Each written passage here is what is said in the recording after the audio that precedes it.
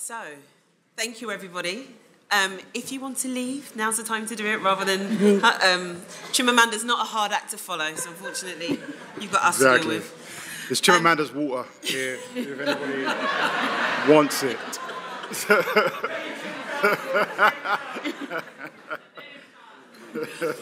So she's set us a bit of a challenge with her questions about what are we going to do, what's the agency that we have in preserving Igbo history. And hopefully the three presentations that you're going to hear from us are going to help you think about what you might do. So we are 3/5 of a group called Transmission. Transmission are a collective of archivists and historians based in London who are all of African descent, working to support and build archives and heritage in and with the African diaspora. We're missing two of our members today, who are archivists Hannah Ishmael and Etienne Joseph. And recent projects include being visiting professors at the University of the West Indies on their archives and record management masters. And we've recently submitted a chapter to go into the book Communities, Archives and New Collaborative Practices, which is being published by the University of Chicago Press next year, I think. So, to my right, we have Nathan Richards, who is a filmmaker, journalist, and digital historian. He's currently at the Sussex Humanities Lab, where he's a doctoral scholar, researching how digital tools, mediums, and methods are informing African historiography and historic memory and heritage practice. To my left, we have Ahaiwe Sowinski, who's a Minneapolis-based, London-born Nigerian mixed media artist, designer, archivist, and organizer. Her work and research explores the relationship between feminist, queer, decolonializing theories and space, curatorial practice, and self-archiving practices. And recent projects of hers include the Women of Colour Index at Goldsmiths University, and we are working, on developing a collaborative digitisation project to archive the papers of Fela Kuti. My name is Kelly. Hi. I'm a public historian, and I also work as a guide in the streets and in the museums and galleries in London, and I specialise in community and especially oral history. And I work, so that's my job, I work online and offline. So my online work is that I'm a volunteer. I am the founding organiser of an initiative called Afro Crowd UK, which is trying to get more people of African descent contributing to Wikipedia. And last year, I was named UK Wikipedian of the Year. So I'll expand.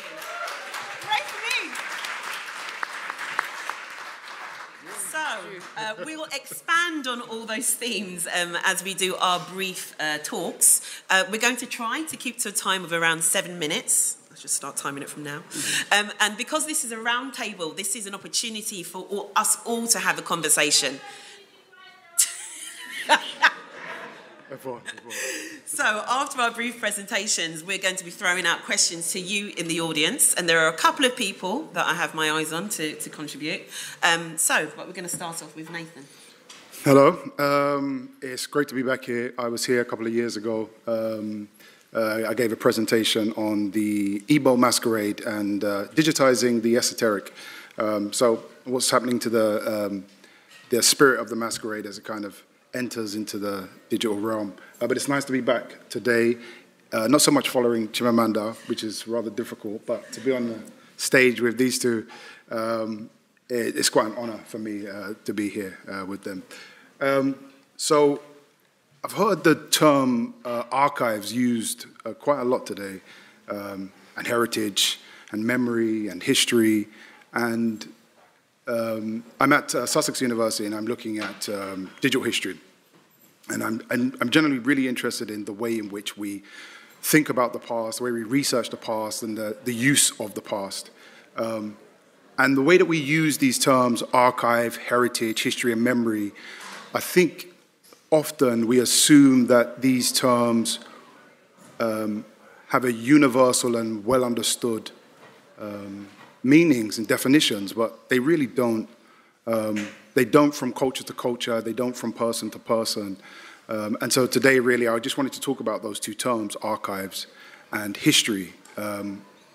They have very specific meanings, very specific histories, and certainly we've come to use them for whatever reason, but they're quite specific. So I'm working alongside Yvonne, or she calls on me sometimes, as she's developing the Igbo archive. And most of the time when she phones me up and tells me that she has a particular type of problem that she's trying to develop, I usually just present more problems to her, because that's pretty much what I do best, find problems with archives and find problems with the nature of history.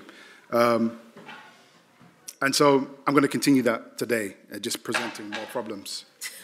Thanks. But it will make sense as well. Hopefully, what it will do is give a little context for what we do as transmission, but also, by the time we get to Ego, you'll get an understanding of why understanding these terms is important.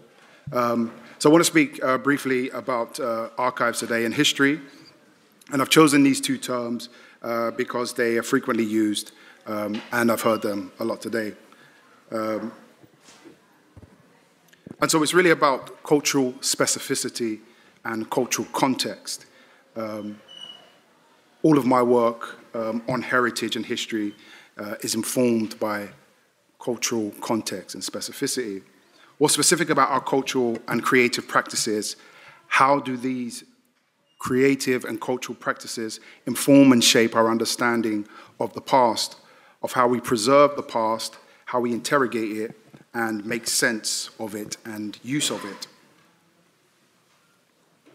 These are the kinds of questions that consume my academic research and what we as a collective discuss on our very active WhatsApp group, which I have to mute twice a week, which they don't know about, but okay. Sorry. So both Kelly and Ego today will share briefly with you various iterations of the importance of context when in dealing with kind of heritage and history. And these questions of context are important because heritage, archives, history, and memory do not have universal meanings and definitions. They're not impartial. They're embedded with questions of power and exclusion and inclusion. And they're dependent upon one's place in the world, both cosmologically and intellectually, as Professor Akobwe was discussing in his, I don't know, did he give a keynote? I'm not sure what it was he gave this morning, this afternoon. It's a keynote. Was it a keynote? Yes. 2 keynotes, okay. So by way of an example about the power of archives, or the nature of archives, so the Legacies of British Slave Ownership project is a database that runs out of UCL. It's basically a digital record of all of the slave owners that received compensation at the end of the abolition of slavery in 1833. And in these records, you'll find the name of the slave owner, how much money they got, what plantation they owned. And in the place for the enslaved Africans, there's just simply a number, 2, 13, 14, however many. Now, it's not because it's primarily because these people weren't important. They were only important in terms of a commodity and a number. But that's not to say that the enslaved Africans were not preserving their past or not negotiating their experience at that time. It's just that the archive is concerned with the written text, the written word. And so the kind of oral traditions and creative practices that the enslaved were engaging with. Oh wow! I'm not even close to the part yet. Those types of practices of preserving the past were not important, so they were not included in the archive. The archive is primarily concerned with the written text. And so let me just go to a quick history of the archives. So archives, I guess, are kind of outposts of repositories, and these are kind of ancient. You find them in ancient Egypt, you'll find them in ancient Mali and Ethiopia, and they're just places that would store the records of nations. It's not until around about the 15th century that we get the modern inception of the archive, and this comes out of Europe, and it's really about the state activity and documenting the state activity. The people, whether the colonies or here, were excluded from those repositories. And it wasn't until around about the 1970s, 80s when Foucault comes out of this idea. He's a absurd French theorist. He's great, but he's a little too much. And he comes up with this idea about how archives are not just institutions or buildings, but they're actually about systems of announceability, about how language creates space for us to see things. So if we don't create a particular language, then we can't understand an experience that might be right in front of our faces. And the development of this language enables some people to be heard and seen and their experiences, and some to be hidden and excluded. So if you don't say it or you don't create a language for it, it's almost like it doesn't exist. This theory moved into the nature of the archives. What's included in the archives becomes part of the social memory. What's excluded, we don't find out about. And even the inclusions that we have in the archives are, if they're part of a deficit inclusion, so if you're always included as a commodity, as a crime statistic, as a colony, you're being included, but you're included in a very particular type of way. And so there are other types, final thought. And so there are other types of archives. What Foucault kind of shows us, there's another type of archive, and these archives exist amongst us all. And so I like to think of Rastas when I see them on the street as archives. They embody a particular knowledge about the black experience that's important. But it's not just Rastas, it's elders in our community, it's the people in this room, it's families when they come together and the particular types of ideas come out. These are also archives. How we begin to kind of develop those, I think, is what's really important for black archiving. We need to move away from these kind of traditional established archives and think about these kind of cultural spaces that we have. Okay, I'll leave it there. Thanks very much, Nathan. So, I'm going to do my presentation. I'm over here. So, my name is Kelly. Good afternoon. Thank you very much to the organisers, Louisa and Yvonne, first of all, for inviting us to speak. I am a Wikipedian, as I mentioned earlier. It's what I do at night, mostly in a leopard print fleece dressing gown. I contribute to Wikipedia. As Chimamanda said, it's people who fill in the gaps. And even though we kind of think of Wikipedia as a resource of the internet, something that's always there, it's people like me who are contributed to it. One of my main motivators, apart from what I feel is righteous procrastination, I feel like I'm doing something beneficial to humanity whilst also kind of putting off other things that I should prioritise, is that I want to fill in the knowledge gaps that are there online. So this is a graphic to visualise the geographically uneven coverage of Wikipedia. So in that red circle, there are more Wikipedia articles inside that red circle, which of course is Europe, than there are outside it.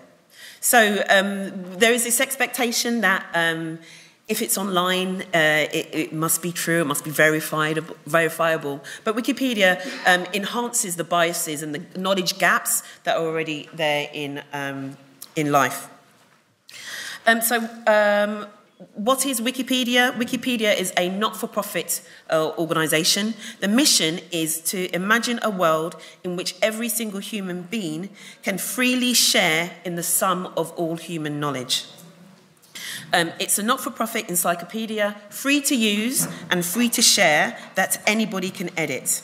And it's the top 10, well, it's in the top 10 of websites globally. And oftentimes in that top 10, it's the only not-for-profit website in that top 10. So sometimes I hear, well, I've heard a child say to me before, who discovered the internet? Like it was a resource that was always there. So this is the Wikipedia article for Chimamanda in Igbo, because there is a Igbo language Wikipedia. There are around 300, almost 300 different language Wikipedia. Oh, yeah. Hopefully by the end of today, I will convince some of you to be contributing to the Igbo language Wikipedia. The Igbo language Wikipedia is fairly new. So the English Wikipedia has 5.5 million articles and 135,000 regular contributors. Igbo language Wikipedia has 1,300 articles and 24 regular contributors. So even if you sign up to contribute to Igbo language Wikipedia today, you'll already be making an incredible contribution. And what you're doing is that you're creating an encyclopedia in Igbo language. And for other languages like Welsh, for example, the Welsh language Wikipedia is the largest website in the Welsh language on the internet. And it's backed by their government because they see the idea of getting the Welsh language online and part of that digital landscape as being very important. Wikipedia is a powerful tool for language preservation as well as for cultural preservation as well. So this is the sneak peek. This is a sneak peek of the Igbo Studies Archive, and when I was preparing my presentation, it was the illustrations on there that inspired me. And I wanted to find out more about these objects. And these are two articles, the article on Igbo people and an article on Igbo culture. I know someone in the room has contributed to the article on Wikipedia, article on Igbo people rather. But I couldn't find the answers that I wanted to about the objects that were shown on the Igbo Archives website. But hopefully that's what the Igbo Archive the Igbo Studies are creating will be able to address. Because what Wikipedia relies on volunteer labour like mine and hopefully yours, and it also relies on citations from reliable sources. And by the establishment of the Igbo Archive, they are building a reliable source by Igbo people, most importantly. So, Wikipedia in Africa, those lovely waving people at you are the participants of the 2017 Wiki Indaba. Wiki Indaba is an annual global meeting of Wikipedians. So that was last year, which was in Accra. And that is this year. This year's took place in March in Tunis. The Wakandan delegation are there on the top, the top left. Because it was in March, just around the time of the release of Black Panther. And this is Blossom. Blossom is at the vanguard of creating articles in Igbo language Wikipedia. She's based in Nigeria. And she runs what's called editathons, workshops, and she especially runs workshops on creating more articles about Igbo women in Igbo language Wikipedia. So that is the team from the Wikimedia User Group Nigeria, waving at you. The gentleman there in the collared shirt is the president of Wikimedia Group Nigeria. So what's next? How is the face of knowledge online changing? So the Wikipedia article, the Igbo Archives website will be changing the face of knowledge online about Igbo culture, Igbo people, Igbo language. But also these lovely people will be greeting us next year because the Wiki Indaba goes to Abuja next year and it will be hosted by the Wikimedia User Group Nigeria. And they have also been at the forefront of a campaign to increase awareness about Wikipedia in Nigeria. In a recent survey that was done, only 77% of Nigerians had not heard of Wikipedia. They may have used it before. Oftentimes when we're using Google, we're using Wikipedia without realizing it, but they hadn't heard of Wikipedia. So the Wikimedia Foundation and the Wikimedia User Group Nigeria came up with this advert inspired by the novel Things Fall Apart. And if we've got a little bit of time, I just want to play the ad for you to close. So this is... Right, so that is a little bit of an introduction into the possibilities of Wikipedia and what they're doing in the user group in Nigeria. Chimamanda gave us an introduction, gave us the idea of we need to think diasporally as well, because the Igbo community in London and elsewhere around the world can also contribute to Igbo language Wikipedia and increasing the visibility of Igbo culture, Igbo history, and Igbo people on the largest encyclopedia ever created.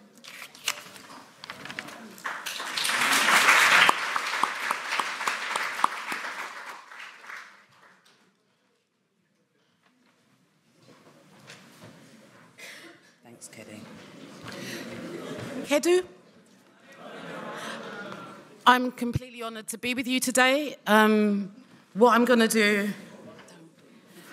is take you... Are we ready to do some time travel? It's a long day, yeah? So I'm going to introduce you to my teenage self today. I've taken on the challenge of thinking about what does it mean memory, community and culture.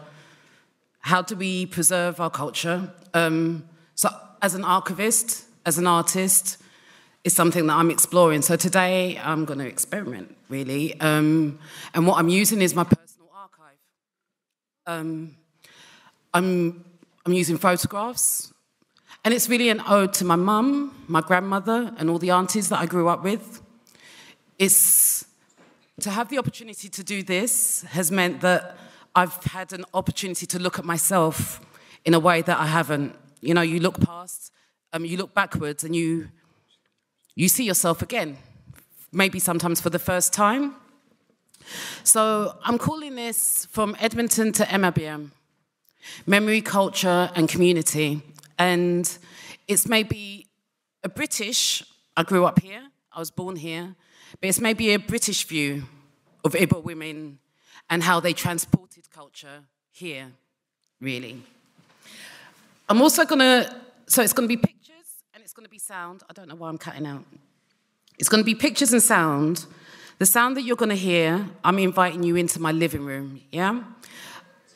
It's from 2006, and it's a recording that I made of the Ahaiwe Women's Union, one of my mum's women's groups, remembering my grandmother. I found this recording on a mini disc. I transferred it to make it an MP3, but I'm so thankful for this recording, mainly because I captured my mother calling my name. When I heard this over again, I hadn't heard it. I tried to find it and wondered if I even had the recording for this, because I was coming here. What was I going to use? When I heard her call my name, I kind of went to look for her, even though she's in Nigeria, and I was in America. That kind of memory that we carry within us, I'm interested. So really, I'm wanting to see what you get from what I share with you. So I'm opening this up as a conversation. I'm hoping that this inspires, and I'm hoping that it makes us think about what we have already amongst us. Maybe upstairs in the loft, maybe underneath the bed. We have this stuff. At the end of the images are the objects that I still have, some of the things that I kind of kept. I was also the curious child that never got any answers. So what this is almost like a testament to who I always was, the archivist that I've always been.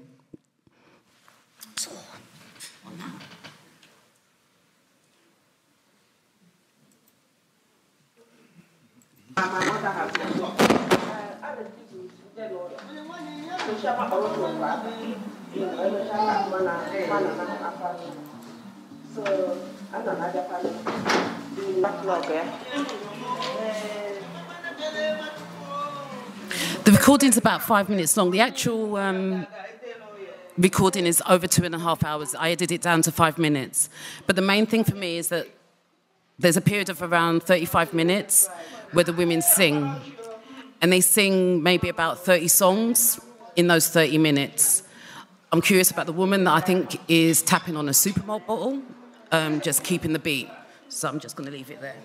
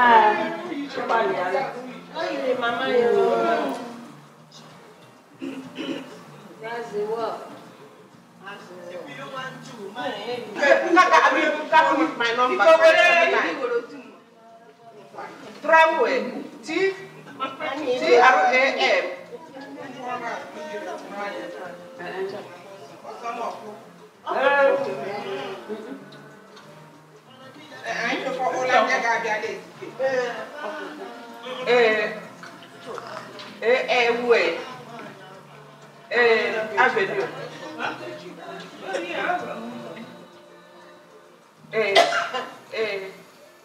So push again, guy.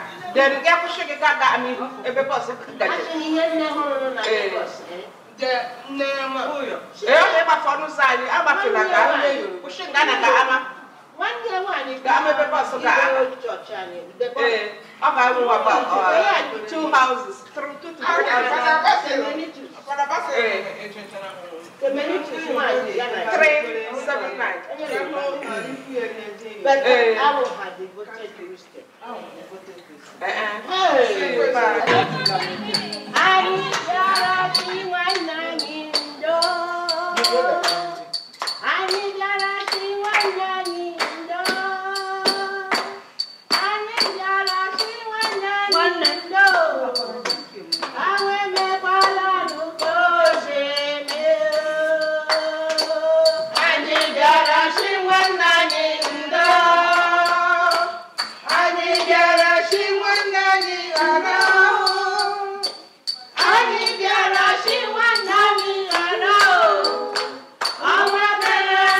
The last bit of Gary that my grandma fried that I carry with me and keep.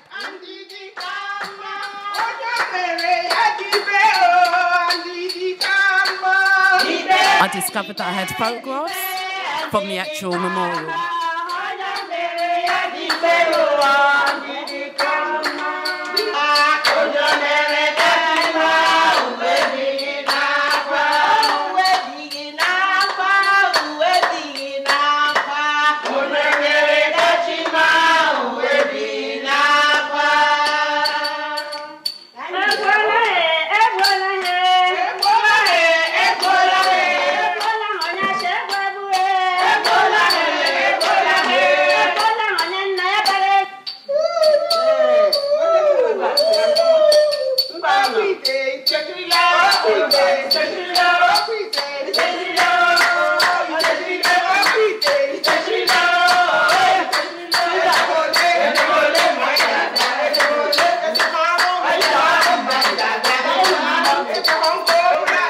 That's me and my sister.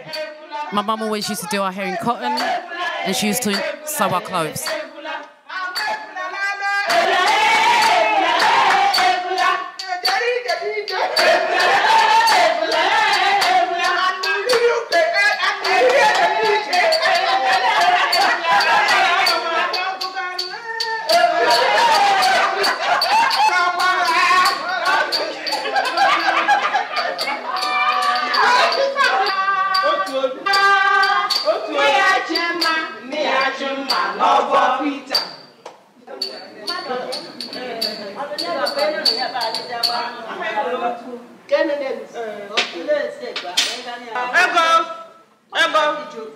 Fellow Nigerians.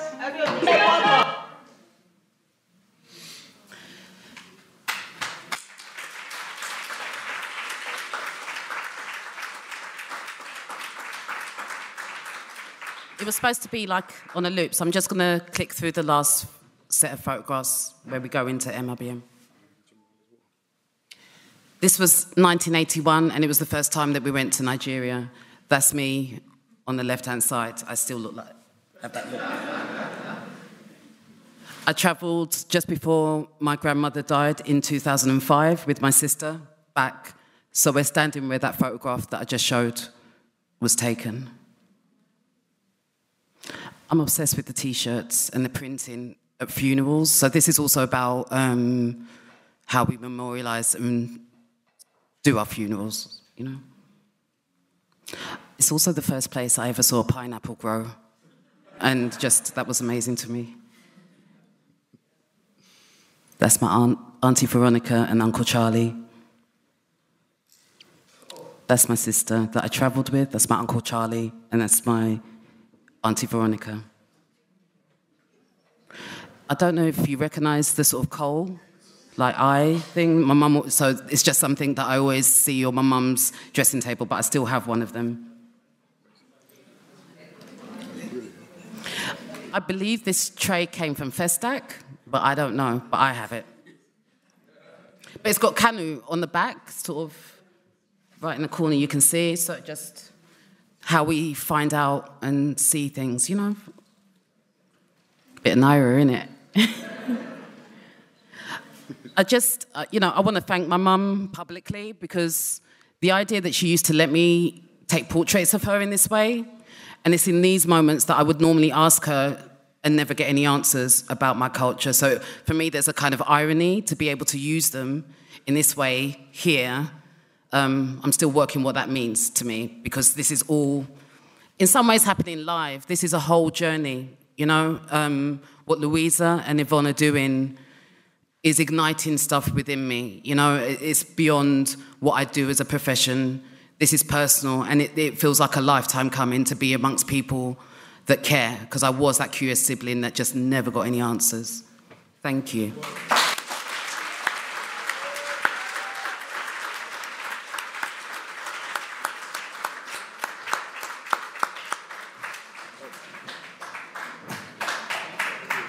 Right, thank you so much, Ego, and thank you all of you who have been such a fantastic audience. Timekeeper? We've got 15 minutes of a response to that. So to start, I've got a question, and it's based on what Chimamanda, the challenge that Chimamanda proposed to us. So what can we in this room right now do to shape the future of Igbo knowledge online? So this is a question to some of you. So is somebody, yeah, the microphones are coming. One hand at least is up, 2 hands are up. Well, we can start from one place. Sure. Okay, so there's no microphones? All right, so, so if you can stand up and just, project. Speak loudly. My name is Shadi Kobe, Hello. Yeah, you're close, come. Can you come on the stage? Yeah. Nice one. use this. Oh, use that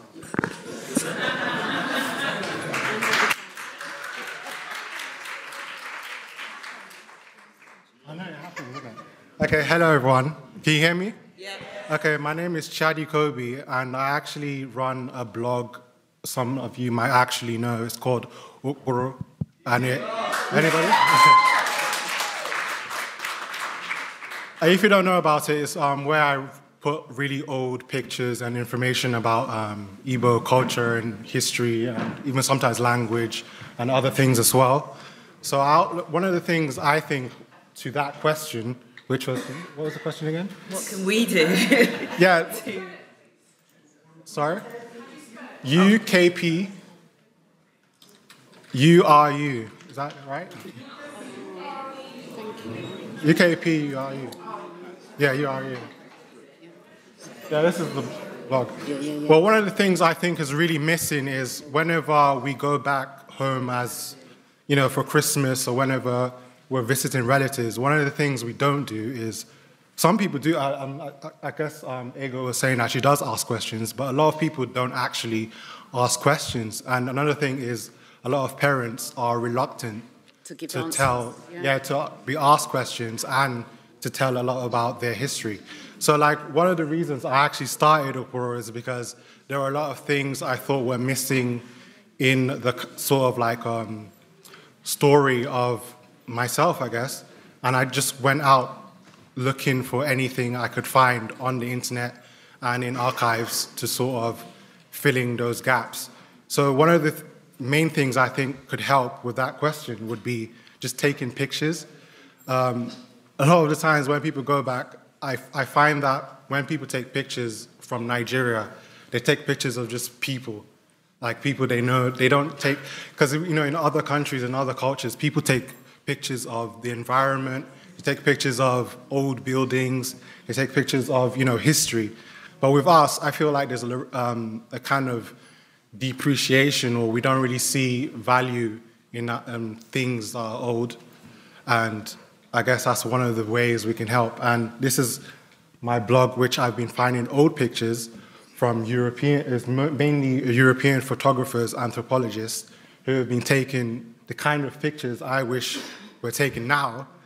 I don't want it to be so that in 100 years' time, they only sort of, because there are people even now who take pictures of culture, who document history, but a lot of that that I find are foreigners. I think somebody else actually, I think Chimamanda said that a lot of the stuff she was finding was by people who were discussing Igbo culture now, are people who are looking from the outside inward.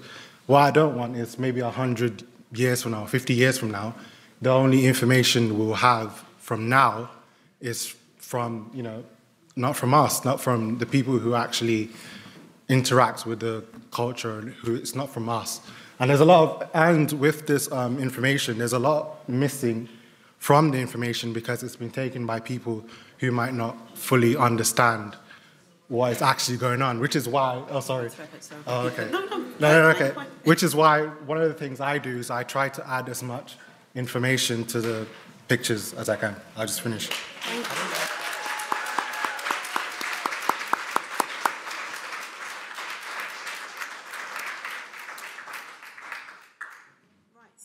Yes. 3 minutes. Yes. So my name's Adeze, and here from DC. And just to answer one of the ideas, I think that I think it's been repeated here several times that language transmits culture. So I think one of the things that everyone can do is speak the language. And I didn't grow up speaking Igbo. I had to learn when I was much older, and it's been difficult. But at the same time, just being persistent and keep learning. And now I have kids. We have a no English speaking house. And even my 3.5-year-old, I have 3.5-year-old twins. And I said something in English 2 weeks ago, and he said, Mama, I kwesịrị na-asụ Igbo. I'm Isu Oyibo. He said, I kwesịrị Isu Oyibo. And this is a 3.5-year-old. And people told me, you cannot raise kids in the States speaking Igbo like this. And I just think it's been encouraging even to my circle of friends who have, and many of them are fluent. They've always spoken Igbo, unlike myself, who's not as fluent. So it's been encouraging, I think, if more of our generation starts speaking the language and take pride in our language and not criticize people when they make a mistake or laugh, because a lot of people, they are, even my younger siblings are afraid because, you know, people don't mean to, but they will make fun of you or say, you know, little commentary. So I think just even being in this community of people who are all encouraging one another to speak the language, to share it, and to have a safe space, I think really will help propel.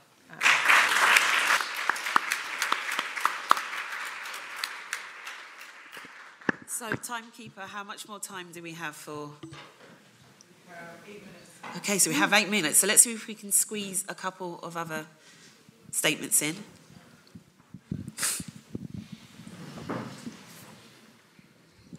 Hello, my name is Chidubem. I just wanted, I think, just to talk about how we can preserve our culture moving into the future.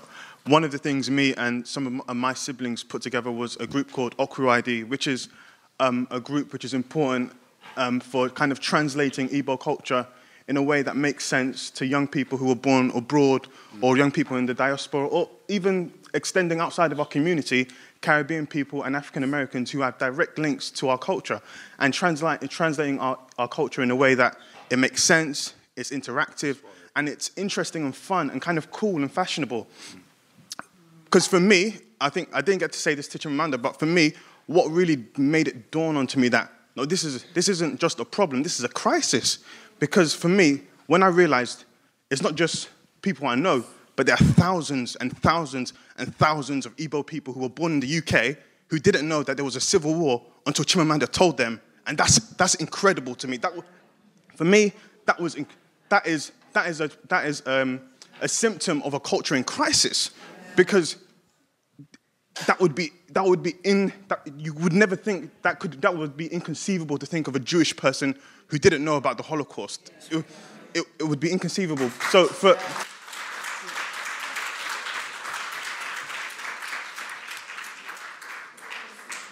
me, what me and my siblings came together and said, no, we have to do something, because, and for me, sometimes it's surreal to think, I had to come together and bring together people I know to kind of to create a platform where young Igbo people who were born in the UK, because I think what the sister said, that there's a lot of there's a culture of ridicule when people like, what do you know? You're born in the UK, what do you know? It's like, come on, a lot of us are trying to take an active interest in our culture, and a lot of us are trying to kind of navigate our culture in a way that makes sense to us because we were born a continent away.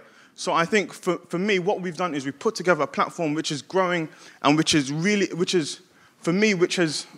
brought in a lot of people who would have never engaged in their culture to the degree that they've done.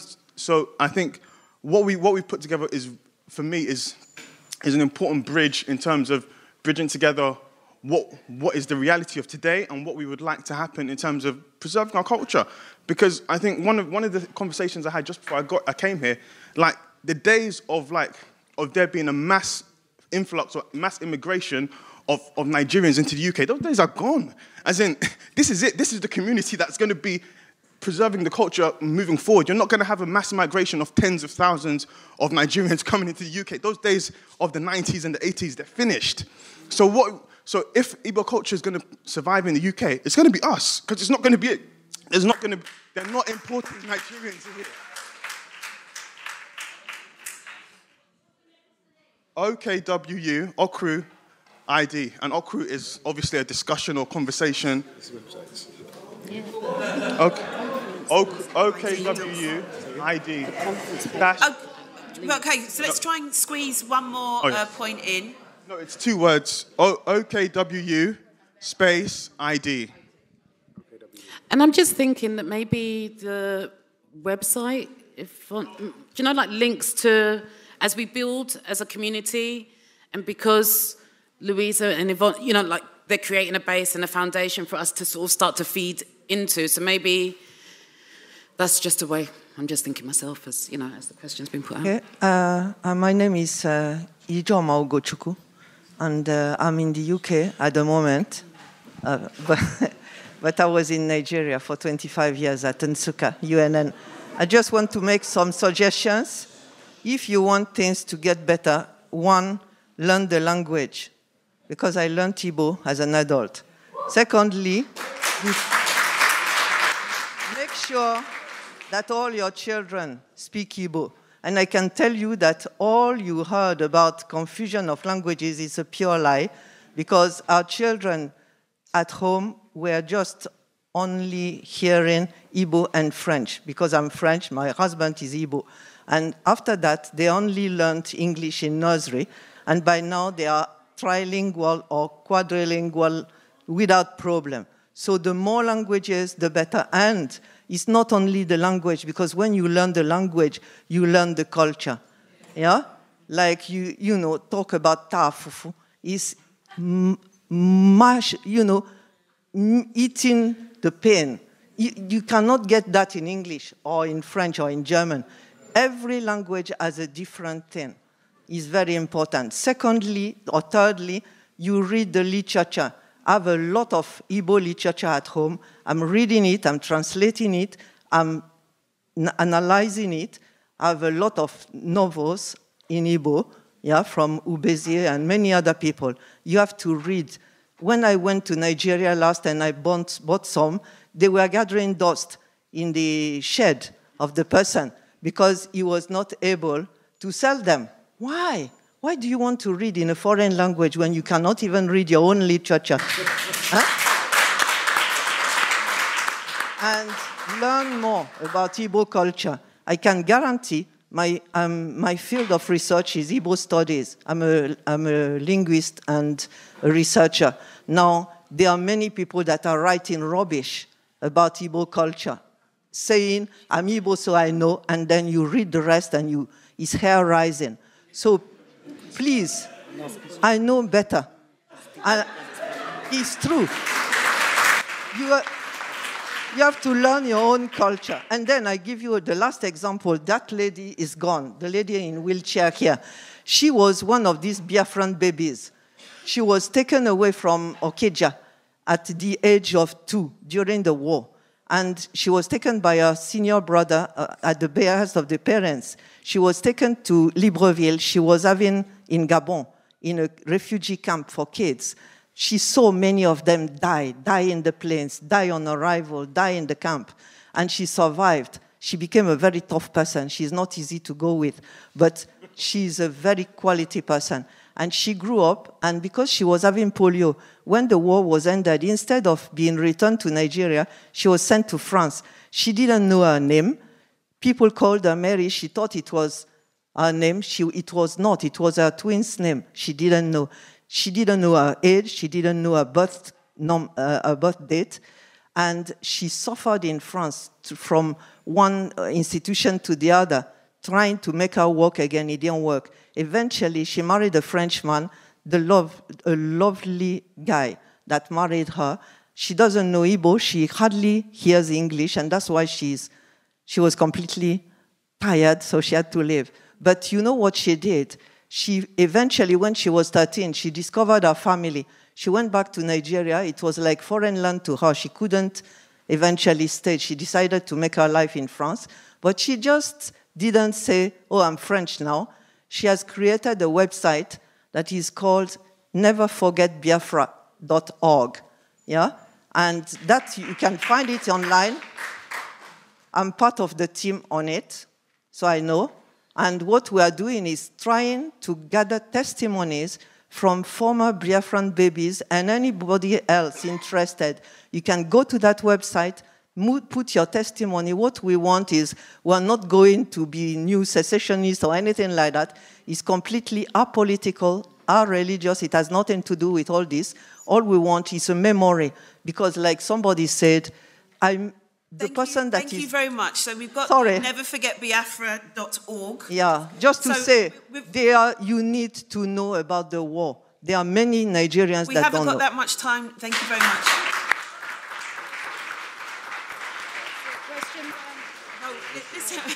There is going to be another roundtable this afternoon where it's about the audience contributors. So this isn't the only opportunity today to speak. Now, we have someone, unfortunately, who's got the mic. Not unfortunately, but you've got the mic in your hand. Sorry. Okay, no, thank you.